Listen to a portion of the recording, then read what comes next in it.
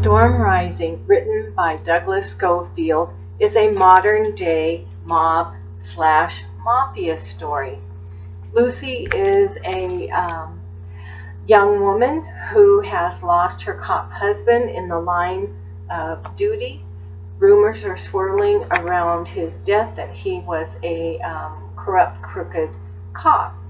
She's raising their little boy alone, who he never had seen his father, and she moves back to where her and her husband once shared their home.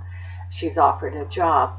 Well, one thing leads to another, and she gets caught up in the muck and mire again of those rumors.